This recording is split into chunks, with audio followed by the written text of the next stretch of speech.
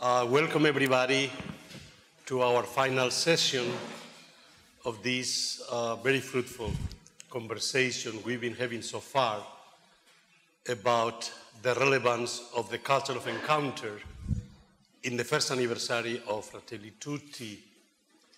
As Thomas Banchoff indicated in the introduction the first evening yesterday, this is also the launching of a new project of collaboration between the Berkley Center for Religion, Peace and World Affairs of Georgetown University, the Foundation, GHR from the United States, and three very important dicasteries or pontifical councils from the Roman Curia, the dicastery for the promotion of integral human development, the Pontifical Council for Culture, and the Pontifical Council for Interreligious Dialogue.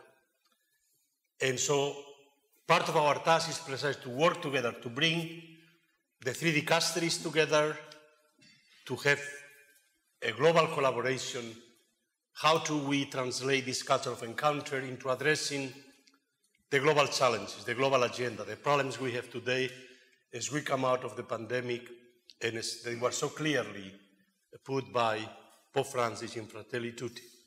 To have this conversation, we are lucky to have the three secretaries of the three dicasteries, or pontifical councils. First of all, I'm very pleased to have with us the secretary of the dicastery for the promotion of integral human development, Sister Alessandra Smirelli. For the first time, we have a sister, a religious sister, as the second in command of a Curia dicastery. Thank you. We are all very pleased to have you here, and we are hopeful that you will bring some very important things to say to the dicastery. So, thank you. Sister Alessandra, the secretary of the Pontifical Council for Culture is Bishop Paul Taigi, again, an Irish man, and the Irish, as you know, are the best writers of the English language. So I think that is a very proper position for an Irishman to be in charge of the dicastery for culture. And the secretary of the Pontifical Council for Interreligious Dialogue, Father Indunil Kodituvaku. Kodituvaku is Sri Lankan, from a place in which interreligious dialogue, multi-religious living together, and also conflicts, both coexistence, conviviality between many religions, and conflicts has been part of Sri Lankan life. So let me start with a question: how this, our attempt to bring together the message of Laudato Si and Fratelli Tutti, how does this inform the work of each of your dicasteries, your task? Thank you. How relevant is Fratelli Tutti for the promotion of integral human development? Thank you. First of all, thank you to Georgetown University and Tom and all of you and La Civiltà Cattolica, Padre Spadaro, for inviting me and us to participate in this dialogue. And I think that speaking about dialogue and the culture of encounter, this is the better way to do this, to put all of us together and starting a conversation that can continue after this meeting. And so this is you know, Pope Francis likes processes more than meetings or sitting down. So we are here, but we are I believe we are starting something else, and so thank you for this. And sometimes for starting something else, we need to pause, and this is a good moment for doing this. But coming to your question, I'm representing the dicastery for the promotion or promoting integral human development. And so, first of all, human development as Paolo VI said in the Populorum Progressio, must foster the development of each person and the whole person. We know this. And so the integral approach is one who recognizes the interconnectedness of each person with one another, and now we can say with the earth that we inhabit, and the system, the social system, so Laudato Si and Fratelli Tutti. We are in a moment in which we are facing multiple crises or challenges. The COVID-19 pandemic, the health crisis, but we know the all interrelated other crises like economic, environmental, social crisis. And so the idea that lies at the heart of Fratelli Tutti is that we are not experiencing parallel crises, but one alongside another, but rather one large crisis with various phases that should not and cannot be studied, addressed, understood, and faced in a separately. So we know from the Laudato Si that the cry of the poor, and Cardinal Tagle was stressing this point, and the cry of the earth are interrelated, and they are inseparable from the notion of the common good. And so Fratelli Tutti is for us, alongside the Laudato Si, and I would say Evangelii Gaudium, these are the three pillars at the basis of our work at the dicastery. And we have been called by Pope Francis to work in this way to take on this single crisis in its multiple aspects in order to affirm the dignity of the human being and work towards the common good. And so an integral, as I was saying, approach is the key of our response. For example, coming to our issues, an integral ecology must include both our relationship with nature, but at the same time, our relationship with society. And an integral ecology is also social and economic. And we can also ask ourselves how the economy should change if we are to maintain together people, relations, society, and nature, the care for our common home. So the culture of encounter is necessarily embedded in our work, since we are charged to bring together people and organizations from all around the world in collaboration to shared goals. And I'm going towards the end. So some practical example. And when you were speaking, I was reflecting on the fact that we are not starting now at the dicastery one single project without doing it with other people, with other organizations. So, for example, the COVID-19 Commission Pope Francis established in 2020, March 2020, at the beginning of the pandemic, and Tom Benchos knows this because since the beginning is part of this group. The commission is made for collaboration because it has 5 working groups and we are collaborating in the first working group, which is devoted to listening the needs, listening from all around the world. We are working with Caritas Internationalis.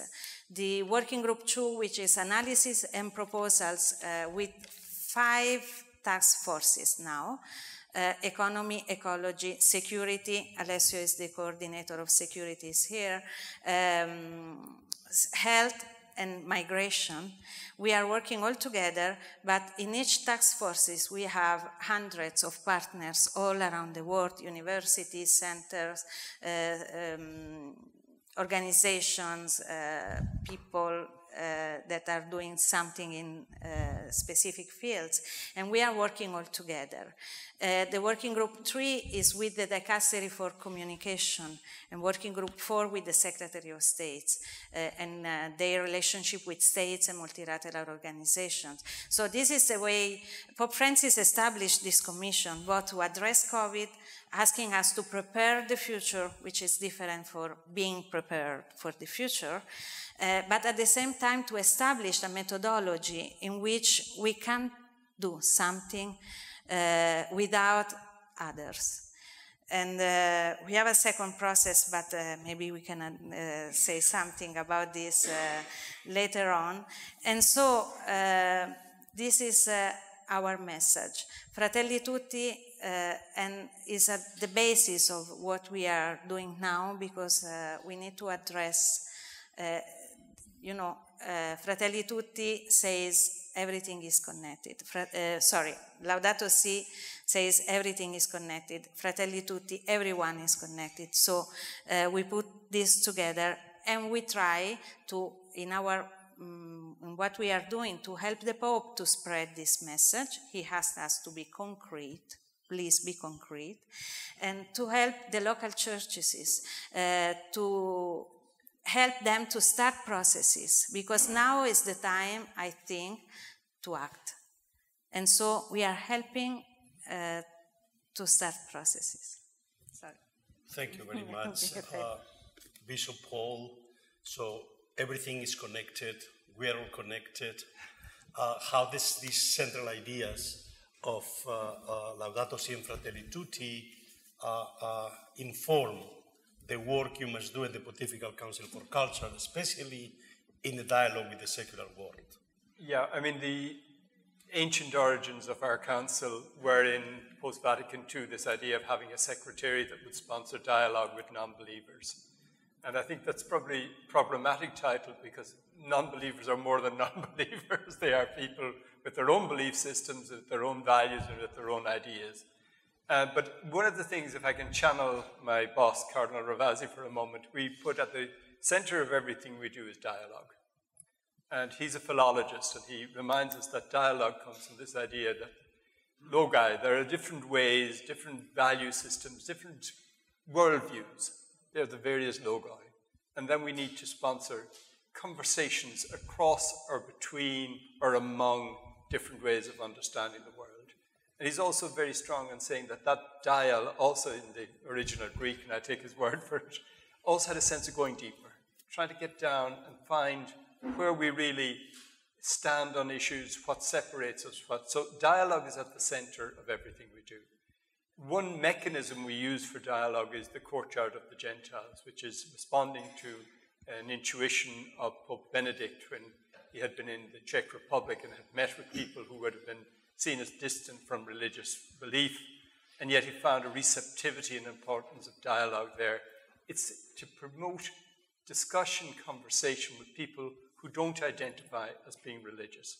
But at the center of those dialogues is never the question of why I believe and why you don't believe, but rather on issues we have to share and we have to confront together, because they are issues that define the world and confront us. So those dialogues that happen under the heading of the Courtyard of the Gentiles, which are always trying to promote an encounter, meetings, acquaintanceship, friendships, between people coming from different starting points, but always focusing on issues that are real and are central for the future of our world. And they're the topics then, we decline those by looking at issues, for example, like science and technology. And there, a lot of our work we'll do in conjunction with Sister Alessandra's department, because we're looking at things like artificial intelligence, there's economic and there's military applications, that's more their competence. There are issues maybe about cultural and political intercourse that we feel we may have something to say about. And we want to look at issues like, strange ones, sport. Because sport is a kind of a common language that different people speak, that can be something that is very enriching of human experience. In many contexts of our world, it's probably even more important than religion. And it's as a Sunday activity, it has its own value. So how do we see the values of sport speaking a universal language? We find things in common, and then how can we work together to confront the difficulties that are part of the agenda of sport? Or how can sport promote good human values of understanding? How can the status of celebrities be used to promote good human values?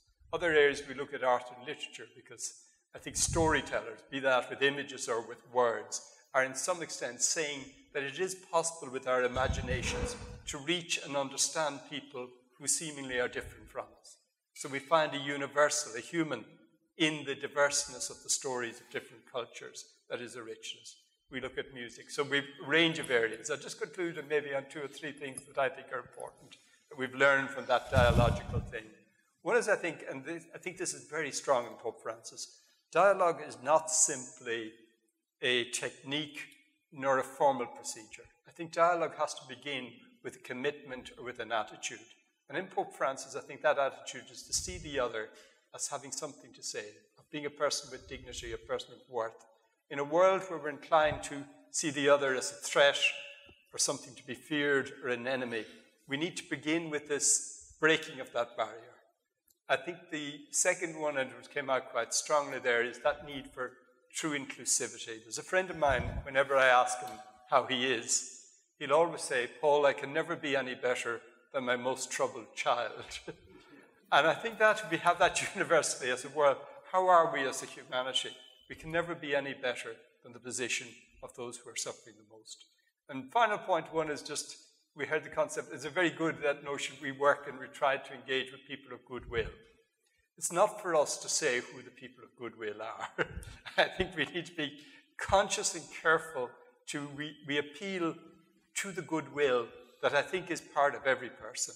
So therefore we try to see diversity and difference and people who would surprise us as dialogue partners of having much to enrich us, to strengthen us. And together then, as we build friendship, we can be more frank, more honest with each other, and the sharing becomes deeper and better. Thank you. So, Father Indunil, dialogue, of course, is in the very name of the Pontifical Council, for which you are the secretary. And so I want you to reflect on the document of human fraternity, but also not only as a text, but the kind of practice that it asks us to entertain. And how do you in the Pontifical Council see this need? I'm going to remind ourselves when Pope Francis visited Sri Lanka, and then he made some disparaging comments about the theologians creating the problems between religions, while ordinary people are able to pray together and visit each other's shrines. So which kind of, how can we bring together precisely the dialogue among religious leaders, but also the dialogue on ordinary believers?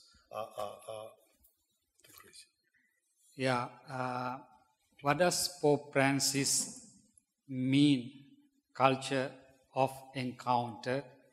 Father Diego gave the definition of Pope's understanding of interreligious dialogue and dialogue of culture. So here we talk about dialogue of culture. What does culture mean? So culture means our way of living, our way of thinking. Culture has 2 parts. If culture is a tree, culture has roots, culture has trunk and the branches. So culture has beliefs that culture's roots, the way we look at, perceive the other, and then how we express these beliefs. So visible culture and invisible culture, what we see is the reflection of the invisible culture. When it comes to interreligious dialogue, from the point of view of culture of encounter, what we are trying to do is to touch the roots, the belief system. Because we know the history, official interreligious dialogue started with the Vatican Council II. Before that, we had a negative attitude towards the followers of other religions. That's part of our history. And with the Vatican Council II, heathens and pagans became followers of our friends, fellow pilgrims. And the other religions, paganism and heathenism, became part of the mystery of God. So that change came because of our perception, how we perceive the other. So roots change. When roots changes, behavior also changes. When the way we think changes, then it changes also our conduct, our behavior, our habits. When we change our beliefs and our behavior, that also have a positive impact on the others. Earlier, there were polemics, conflicts, violence. And now, because of this positive approach, others also react positively from the belief level as well as from the behavioral level. So when it comes to the document Human Fraternity and also Fratelli Tutti, we have to take into consideration what is going on in the world also. You mentioned about Sri Lanka. We lived more than 25 years of civil war. Before that, I have seen youth uprising. About 30 youths were killed in 1971. And then again, I have seen a lot of blood. I have heard of a lot of suffering. Why? And then here comes Fratelli Tutti, because the way we look at the other has a problem. We don't look at them. The problem is there is tribalism. And then they say tribalism is in our own DNA, because being faithful to your own group and aggressive to the others. And then we have fraternity means that we go beyond this tribalism. So interreligious dialogue of dicasteries, and from the Vatican Council to nothing new, as it was rediscovering of how to implement the teaching of the Vatican II, responding to the contextual needs. So here we have everywhere tribalism. Some countries say we are the first. So political tribalism, economic tribalism, religious tribalism, and the response is human fraternity. And then how we, as the Pontifical Council, have been promoting since the Vatican II. So we have dialogue with Muslims, and then different schools, dialogue with Buddhists, different schools, and then with Hindus, and with Sikh, Taoism, Confucianism, different religions. And then our interreligious dialogue also become intrareligious dialogue. So we promote fraternity through dialogue. That dialogue also promote intrareligious dialogue, because we invite people belonging to same religion and but belong to different schools. And also our dialogue become ecumenical dialogue. Let us promote interreligious dialogue ecumenically, because we have a very good relationship over 40 years with the World Council of Churches. They are commissioned for interreligious dialogue. We have published many documents. The latest was Healing the Wounded Humanity, a response to the COVID. And through these things, in collaboration with the local churches, we try to change the beliefs and thereby the behaviors, how we look at others, how others look at us. Thank you. You began saying how, thanks to Pope Francis, we've again rediscovered this fundamental truth that everything is interconnected. Relationality of persons, with creation. One of the very clear messages of Pope Francis has been the need to see all these global crises that we are experiencing as being interrelated. and precisely coming out of the pandemic. So the global environmental crisis, the global crisis on immigration and refugees that we have discussed before, the global crisis of inequality, growing inequality between nations, between countries and within nations, and now the global crisis of the pandemic health.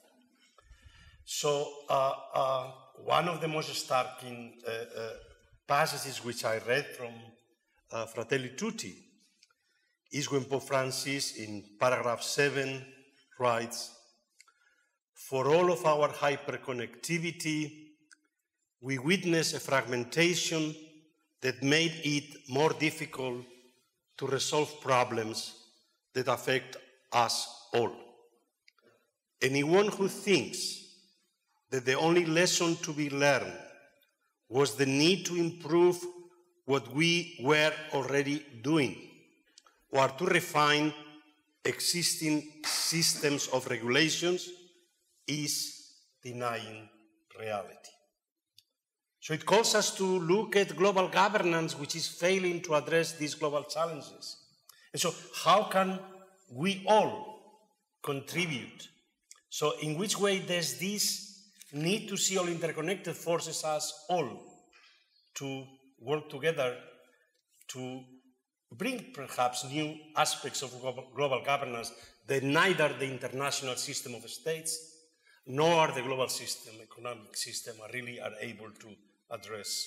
So some example of what we could do to address this, to bring collaboration, cooperation, to address this crisis together. Peoples, religions, secular, the arts, everything. So, thank you.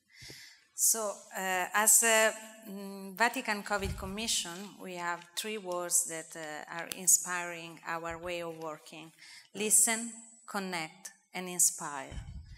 And so I think this, and similarly to our See Judge Act, I mean, but we have these 2 ways of addressing issues. And I can tell you some example of what we did, what we are doing, and can be an example for maybe inspire some action. Pope Francis gave to us 3 priorities: food for all, jobs for all, health for all.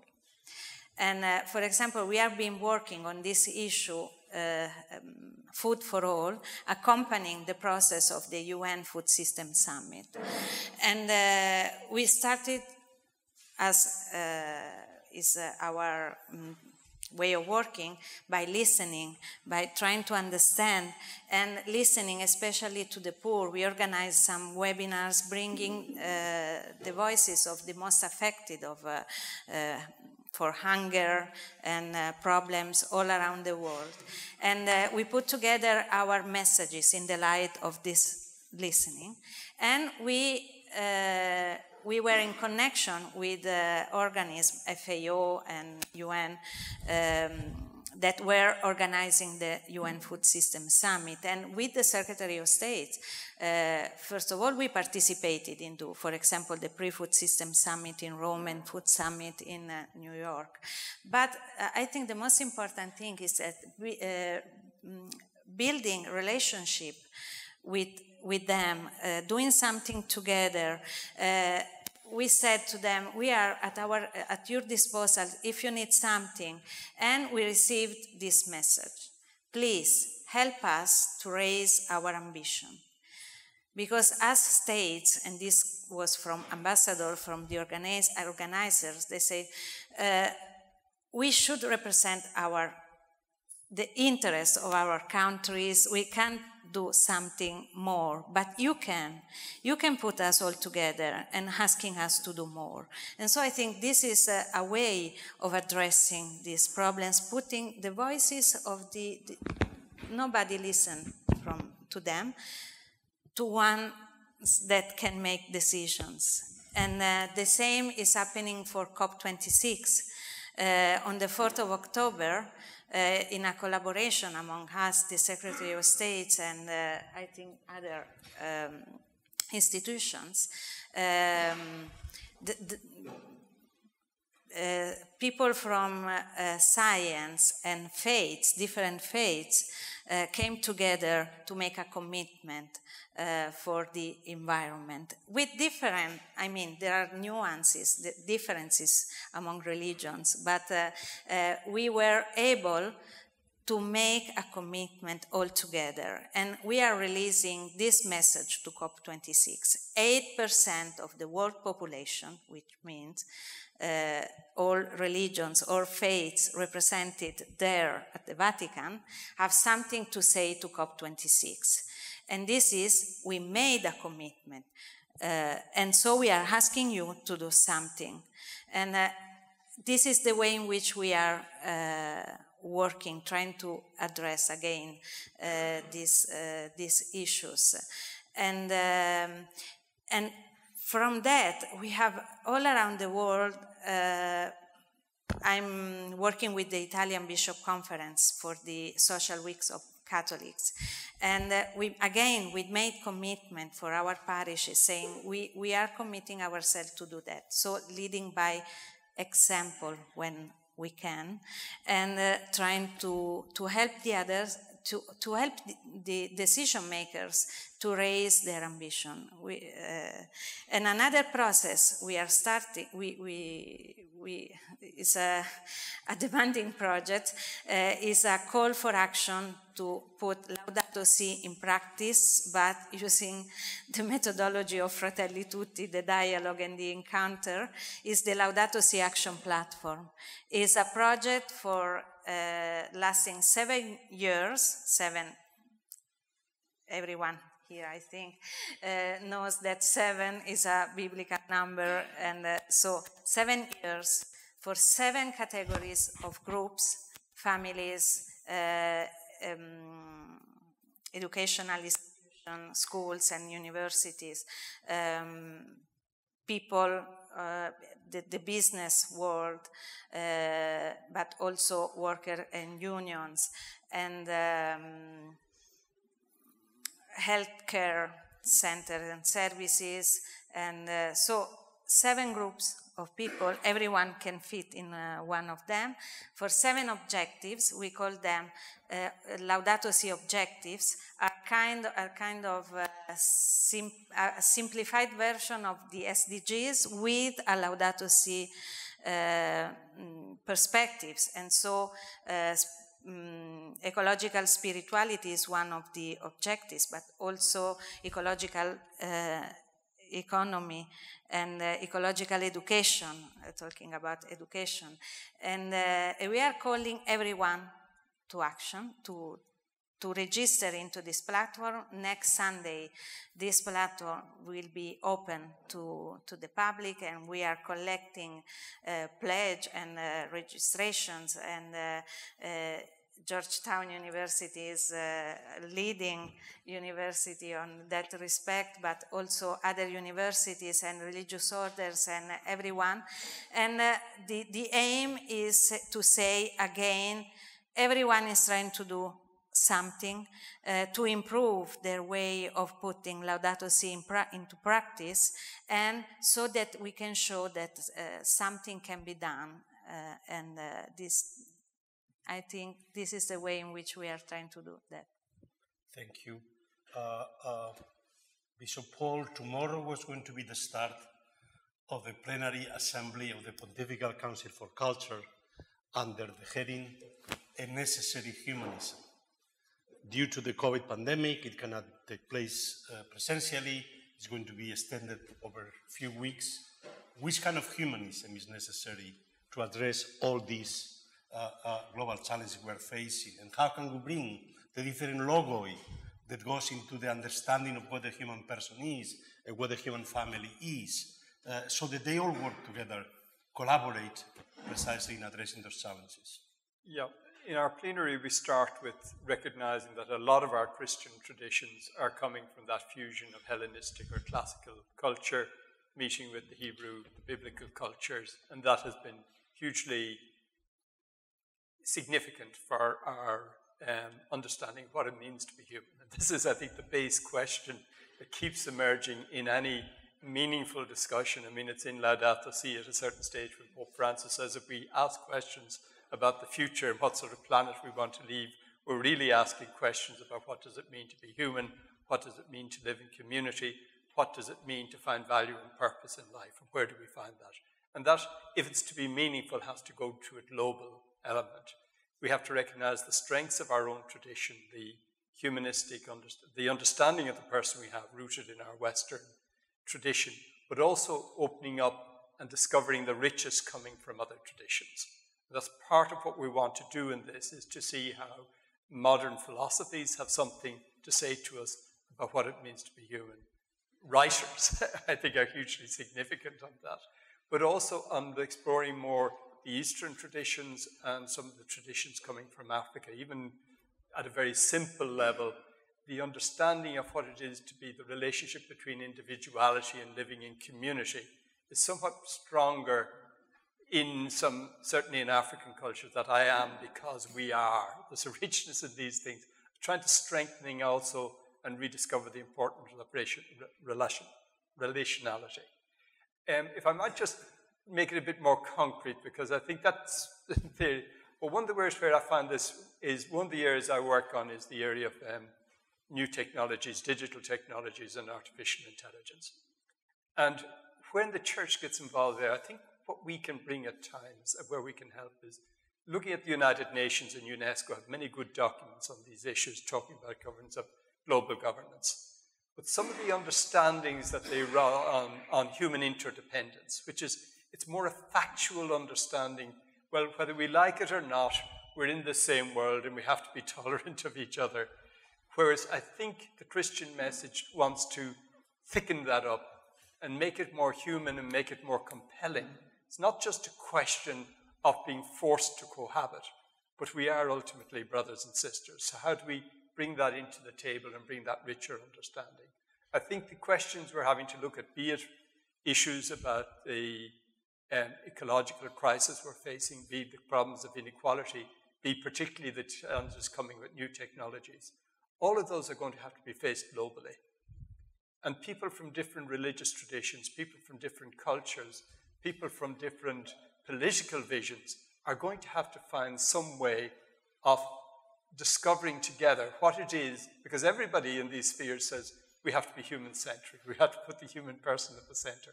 So what do we mean by the human person? There was an interesting article by Kissinger where he said everybody's talking about wanting to do the right thing and be human-centric, but there's 2,000 years of discussion around that. So how do we promote that at the practical level?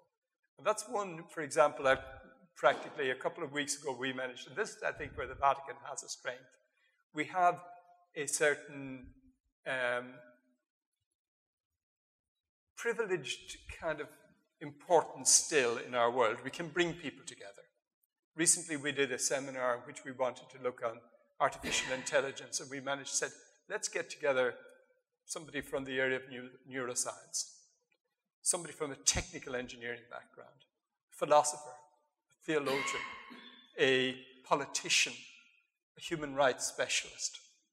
And we had our discussion. What was interesting, they were saying, is what we had managed to do was to bring the people from the different areas, that they weren't just talking to their own peers, and we were trying to promote something that brings people together. The second relation on the same topic is, there's been a conversation happening for about 5 or 6 years now between some representatives of the Holy See and some representatives of some of the senior industrial operational people in Silicon Valley. And that began with a lot of distrust, a lot of nervousness. But over time, we've learned that to see that even the people who are coming from very different positions are themselves struggling to try and see how they can make a difference to the world and make a positive difference to the world. And as the dialogue continues and as the friendship develops, then we're able to be more challenging of each other because we know each other well enough to know that we can begin to raise questions to each other. So in terms of the future engagement of the church, or what we would try to promote in trying to create a global conversation about the issues that matter, I think one is, can we create fora? Can we create moments and occasions where people are free to speak without having to defend simply narrow interests. The other thing I think is we need to rediscover, and this is what I appreciate what's happening in this initiative, is rediscover the church, that the church is not just Rome. And in fact, most of our departments are very, very small in terms of what the kind of mandates we have, and that we try and discover Rome more as a hub, and that we have globally universities and sites of excellence and experts in so many areas that we can bring together and create then a more kind of decentralized understanding of where the strengths of our church lie, so that we can engage dialogues at different levels. Father Indunil, you come from Sri Lanka. Sri Lanka is in Asia.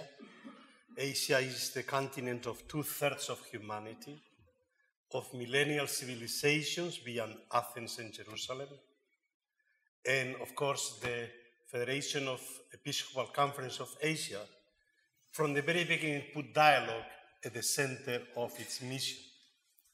Dialogue of religions, dialogue of cultures, and dialogue of peoples, particularly with the poor. So I want you to just take these points and bring us what is the Asian perspective, where Christianity is, as Cardinal Tagle mentioned today, is and is going to be a minority religion. Yeah, the FABC presented, when it defines mission in Asia, triple dialogue, dialogue with religion, interreligious dialogue, dialogue with the poor, liberation, and dialogue with cultures, inculturation. And then I would like to refer to Fratelli Tutti and then formulate my response. In Fratelli Tutti 275, Pope Francis says, room needs to be made for reflections born of religious traditions that are the repository of centuries of experience and wisdom. For religious classics can prove meaningful in every age. They have an enduring power of open new horizons, to stimulate thought, to expand the mind and the heart. And again, 276, he says, reawaken the spiritual energy that can contribute to the betterment of society. So these two numbers, I would like to situate with this axial age concept. Asia has axial religions. And then Pope Francis also says we need to dream. We need to have hope. We live in a time where there is no hope and there is despair, darkness. And then we can, he says, we have to, as he said, reawaken. Religion is there and we need to reawaken them. So, axial age experience gives us some sort of encouragement in different contexts. In China, Taoism and Confucianism, and then in Palestine, Hebrew prophets, and then Greece, Plato, Aristotle, and other philosophers, and in India, Siddhartha Gautama Buddha, and Upanishad, and also Jainism, Mahavira. And these founders of philosophies brought about a new culture. Those axial religions are still with us. The problem is there is always the tension to go back to pre-axial age. So we need reform movements. So Francis of Assisi, a reformer. Pope Francis speaks of reform. Reform means going back to the essential teaching. So in Asia, we have all world religions. And then there are also issues related to globalization. Globalization, as it operates today, we must appreciate its positive aspects. As it was said, it excludes. And the problem is how we manage the excluded of the globalization. Normally, those who are excluded in the global system, they react through cultures. And also here we have an ideological problem, in the sense there is no political ideology after the fall of Berlin Wall to respond to these issues. So religion becomes an ideology.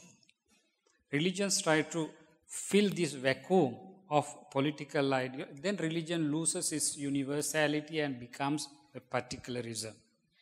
So we have religio-political parties, ethno-religious nationalism. So this is related to also global justice. Giving globalization a human face. Economy kills, Pope Francis says. And then this also, we have the response. Religion is part of the response. Religion has power to reawaken the humanity and thereby to change the cultures. It has done in the past. There were reform movements and it can be done. There is hope. And then how can we do it? There are two approaches, ad intra, ad extra. As it has been said, among Vatican dicasteries, there is a new collaboration, enthusiasm. Earlier we used to work alone, now there is collaboration. We organize a meeting on radicalism, there was collaboration with Propaganda Fide, Secretary of State, ecumenical dialogue, and then COP26, there was collaboration.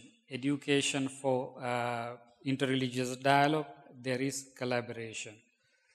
And then we also, when there is ad limina visits, bishops bring their problems. So we speak to them, we help them to reason out, and then the Fratelli Tutti, human fraternity, comes. Then when we write messages, when other religions celebrate Vesak or Deepavali, we mention about the importance of Fratelli Tutti. We have a journal, Pro Dialogo, and there we also mention about the importance. So education, and then we have conferences. We go to different countries, and then Fratelli Tutti, human fraternity, comes. In that way, we try to also implement these things at the grassroots level. Thank you very much. We still have time for a few questions from the audience. So please, we welcome. You can address a general question to the panel or specific questions to any of the panelists. Yes, please. You will receive now the microphone. Second. So first, behind there. Oh, okay. Well, thank you for this wonderful panel. I'm very impressed of having heard under the chairmanship of a very specially competent José Casanova, three persons who are really, who represent really, I would say, dialogue in action, because they are on the top of organizations who are working on our issue, which is so crucial. But listening to them, I was thinking that the question that come to from my heart is this, that whilst you are working in such a very inspired way to this direction represented, if you want, by the motto suggested by Sister Alessandra, no? Listen, connect, inspire. No?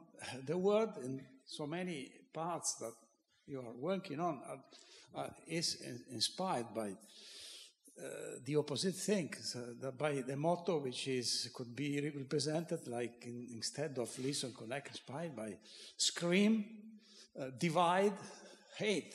Let's say, look, the situation is this. In South Asia, we have in power someone like in India whose populism is fed essentially by a rhetoric anti-Islamic, anti-difference, anti all that is not Hindu. It's a nationalist, Hinduism, radicalized, polarized in a way which is giving him support. Don't tell the Pope who has to meet Modi quite soon. Don't tell him this, but this is reality. But not less in Europe. Instead of listen, connect, inspire, we have a situation also opposite. Like in Europe, practically every European country, we have the situation where the refugees crisis is inspiring, and in the opposite sense, is feeding populists and demagogues who are working by gathering consent exactly on rejecting refugees, on rejecting immigration. So the question is, having a work to do, like your work, so against the wind, which is prevailing, how do you think that religious people in charge for having leadership for religious organization, that could have more influence on the public life, on the general opinion? Is that possible? Included the Anglophone archipel from Ireland and Britain. No one is out of this opposite wind, which is not the wind of dialogue. It's a wind where the differences are feeding populism and demagoguery. So build bridges, not walls, right? Yeah. So. No, I think that's very powerful. One example that I will give, and you hit the one about I remember about 4 or 5 years ago, the tone of the discussion in Europe about refugees coming towards Europe. The language was the language of hordes, of invasions, of people being overrun. And in the middle of that, Pope Francis made a visit to Lesbos and spent time with some of the people in the refugee camps, in the migrant camps. And what was extraordinary, I think, what he managed to do was not so much what he did, but the images showed these children and women and normal, ordinary people that was so far away from the enemy that was being portrayed by some politicians and by some media organizations. In other words, what I think he was able to do was put a face on others, those who we might be afraid of, we might be nervous about, we might be anxious about, and help us to begin to see something of their common humanity. So I think you are right. In a context where there is division, it's much easier to play the card of fear and hatred. It's a far easier card to play, and it impacts people more immediately. But what our challenge is never to descend to that level, to try and appeal to that is within all human beings. Because part of our Christian tradition, not uniquely Christian, is a belief that people are made in the image and likeness of God. They are made ultimately for communion. And if we can free them, they discover their true nature in that responding with generosity and not with fear towards those who are different. I think difficult as it may seem, we know that the ultimate truth is that people deep down know that we are brothers and sisters. That's somehow written into our psychological and anthropological DNA. Thank you very much for your question. It is true that we often hear these negative things. This is the dominant narrative. I come from Sri Lanka. We had the Sinhala Buddhist, and Tamil conflict. our next door neighbors are Muslims. We have third generation, very good relationship. And then often we hear in the media the dominant narrative. There are other narratives. And it is up to us to bring to the surface these narratives that are on the periphery. They are narratives lived by simple, ordinary people. They go counter to this dominant narrative.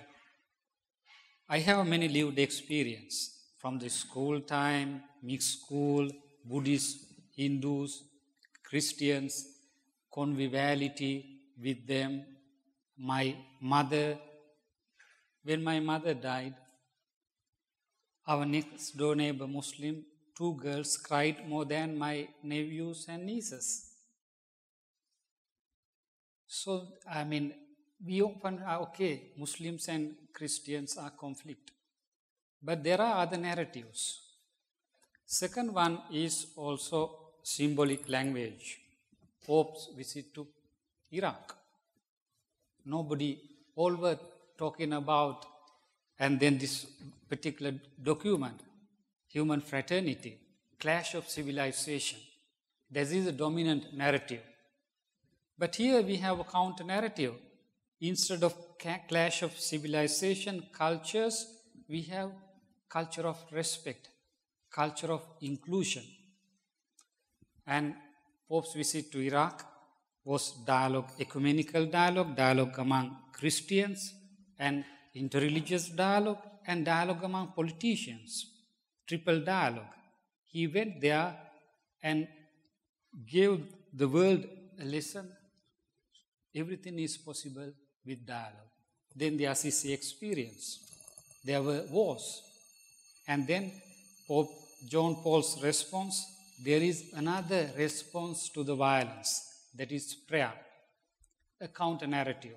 I think we need to narrate these counter-narratives. Yes, thank you, please. So, Jason Belle from Design. No, he was the first one, actually. Yes. Thank you. Now, my question would be in this direction. Just turning back again, the roots, and just I'm so much inspired by the Cardinal, to Nostra Aetate, number 3, and inviting. It's an interesting document for me because as a Muslim, when I discovered this is the document not only addressing Catholics, but the Muslims too, because it invites everybody to promote these 4 areas. That's my question. And these 4 areas: social justice, peace, freedom, and moral values. And pro omnibus hominibus, not for Muslims, Christians, or for everyone, all the human beings. And since the session is about the future of dialogue, and yesterday, Cardinal, I was reminding us about from face to face, to shoulder to shoulder. And are there any concrete projects that you can just, mention to us, from your experience, that not only Muslims, Christians, but people from different religions join together as believers, to promote these fields that were actually a prospect for the future already in 1965. If there aren't, how would you see the prospect about the dialogue going into the joint concrete projects? Thank you.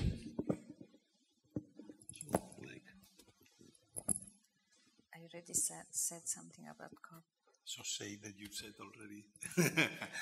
The sister is saying, well, that's what I was saying before. Yeah, no, I said something about COP26 as a concrete examples. And I think thanks to the network of ambassadors to the Holy See, that they represent a country, but with this perspective, faith perspectives, Holy See, but they are also part of their government. And so sometimes they are helping us to bring to the table different people, not necessarily they are believers, but we organize meeting, not always open meeting. As Bishop Paul Teig was saying, sometimes we just allow to have free spaces, and in these spaces of dialogue, some projects can start, can begin, and maybe then they become something more open. And so the environment and ecology issues are an issue that are bringing together people from all around the world, but and all faiths, no matters, but they are concerned about doing something for this, and there are work in progresses on that. But Alessio has a project on peace, security, and he is bringing together again experts and people from all around the world to build processes on this. So sometimes, and going back to the previous questions, there are processes that are not making noise. I mean, they are not, because life, you need at the beginning a space for letting things growing, and then you can be open and maybe communicate something. And when Pope Francis met the coordinators of the Vatican COVID Commission this year in March, he said, you should be as the fertile soil that allows plants to grow. So this is our mission, I mean. Bishop Paul, you would like to add something? Yeah, I just think I'd like to see chapter 5, where the Pope sets out the actions that are required, and each of the heading is dialogue, international dialogue, national dialogue. So dialogue is absolutely essential. I think one of the things when we try to engage with dialogue, we can take the learnings we've had already from ecumenical and interreligious dialogue and bring that into a broader. So from the ecumenical, there's a lovely phrase of Justin Welby, where he says we have to have receptive ecumenism, a receptive dialogue. I start with recognizing what's lacking in my tradition and what I need to learn from other people, not just what I can bring. The other one is one from Jonathan Sachs in Britain, who's been very strong in trying to promote dialogue across religions and within religions and with society, where he makes a point, which I think is very important, about the difference between narrowcasting and broadcasting. Narrowcasting is when I'm speaking to my own people and I can use all my own favourite language and they respond to it. But he says broadcasting, where I want to really engage and speak to people from different backgrounds, means sometimes I have to abandon my lovely favourite language that I speak very fluently and try and learn another language that is more inclusive and that is more accessible and more understandable to people. So I think from our history already of ecumenical and interreligious dialogue, we have things that will help us to enrich a broader dialogue. And to be, one final point, please forgive my Irishness here, but being incremental. Very often we have to not rush. We need to sow, create the soil, tend the garden. Northern Ireland, which is a very fragile peace process, but which has seen some real progress, began with what we call proximity talks. If we could get the two people into the same building, we would never get them into the same room to begin, but we can begin to have proximity talk and somebody running the tree to build the trust that leads to better things. So I think there are some points we have already learned. Thank you very much for referring to the document, Milestone in Interreligious Dialogue, Nostra Aetate. Nostra Aetate says it is not possible call on God, the Father of all, if we refuse to treat in a brotherly or sisterly way any man or woman created as he or she in the image of God. Number 5. Again it says, Church reproves as foreign to the mind of Christ any discrimination against men and women or harassment of them because of their race, color, condition of life or religion. We talk about after 55 years of Nostra Aetate, but we see these elements are still happening in our society. And then when it comes to, we have dialogue with Muslims, we have dialogue with Buddhism, Hinduism, and then what are the new things that we can do? We have already started dialogue with Taoists. 2 dialogues that we wanted to have, but pandemic came. And then we are also thinking of having a dialogue with Confucianism officially, our dicastery, and we are working on now to publish 2 guidelines, guideline to dialogue with Taoists, guideline to dialogue with Confucianism. Because as I said, belief system is important, roots. Then people know what it means to dialogue with these groups.